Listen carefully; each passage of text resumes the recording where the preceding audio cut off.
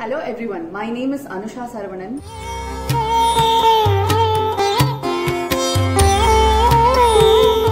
New mom of a 3-month-old Lotus baby Adriti. I am here to share with you my Lotus birthing experience and the knowledge that I have gained in this period.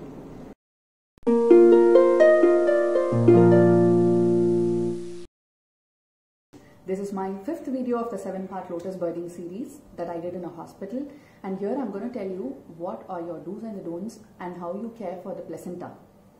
Since I was traveling back from Chennai to Bangalore and I am under home quarantine with no help and support, the videos got a little delayed to get posted. So let's get started with how you take care of the placenta. Like I had said before, this is a 7-part of Lotus birthing series that I'm sharing with you, my experience of Lotus birth in a hospital in Chennai. A small recap is the previous video which I had done, which is a hospital bag that I will link. So you will need a Kangen strong acidic 2.5 pH water or pink Himalayan salt, dry damask rose, turmeric powder, neem leaf powder, vetiver or kasroot powder, and the lavender essential oil. So that being said, we will have the optional supplies which I'm going to list here. Those are the salt lamp, Himalayan salt lamp that you can buy from an online shop or a known source, and then a cloth bag to carry the placenta, a baby sleep bag wherein you can put the baby and the placenta together if you have to go for hospital visits or you want someone to carry in your house. It will be very convenient. And then a colander, wash through or rinse the placenta, and then an amulet to save the umbilical cord, and then a planter to bury the placenta if you choose to.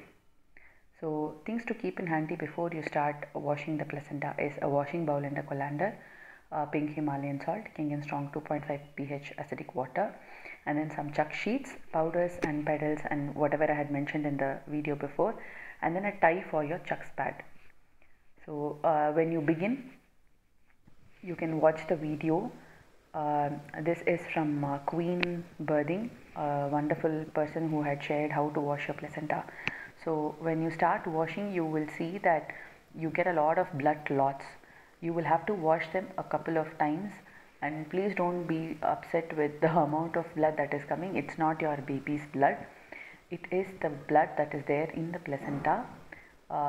So once you are very thorough about washing, it may take around 7 to 8 rinses for you to completely get out of the blood. You make sure that there is no blood and there are no blood clots.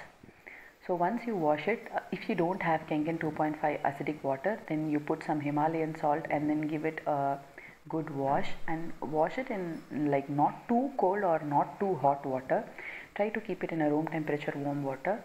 So the last wash that you will do will be with a salt water wash, and then you take off all the blood that is there. So we used Kangen 2.5 pH acidic water, so we did not have any of the blood stains that were there, and I'm 100% sure that my placenta was completely sterilized and there were no microbes because of the Kangen water. So after you do that, you will have to take off the moisture that is there, the excess moisture in a chucks pad. If you don't want to buy chucks pads, you can probably throw off using some old rags to completely pad dry the placenta. So once it is completely dry, then you have to change the chucks pad and then add in your powders and the salts, whatever I had given you, whatever I had shared. So this is what we did. As you can see, there is a lot of salt. Salt protects from germs, infections, from rotting, from so many things. So add as much salt as possible. So once you wash off and then you wait for 3 to 10 days depending on when the climatic conditions or when the cord is yet to fall, and then you have your Lotus baby there. So what do you do with the placenta once the cord falls off? That is completely to be decided by you and your family traditions. But I can still tell you around the globe what Robbie Lim had shared in her book. So most of them do bury their placenta. In old Egyptians, there used to be a small practice of eating a small teeny tiny bit to compensate the blood loss during pregnancy.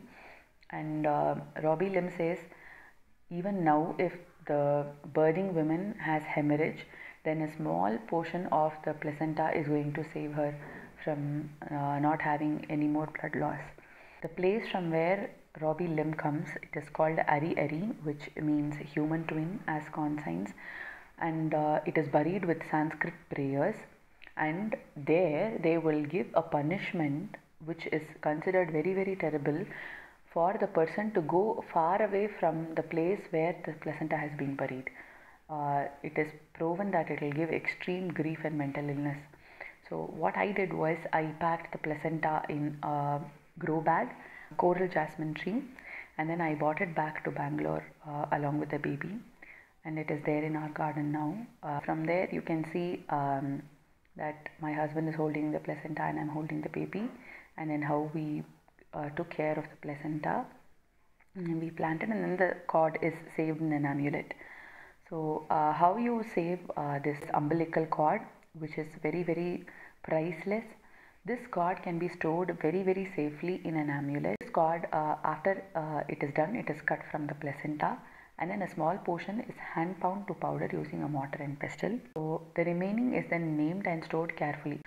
In case there is a life threat for the baby, or when it grows there is a life threat, then a small pinch of this great powder in warm milk or water, when taken inside, will act like stem cells to the body that can rejuvenate the entire body to the health that the baby was born. That is the beauty, and this is an Indian tradition which has been followed. So I buried the placenta later, and I have saved the cord in an amulet. I have 2 amulets for that. So this is all about taking care of the placenta. If you like this video, keep watching and do subscribe to the channel. Next is going to be on where you can do this, the biggest question that I had and many of us would have. So stay tuned.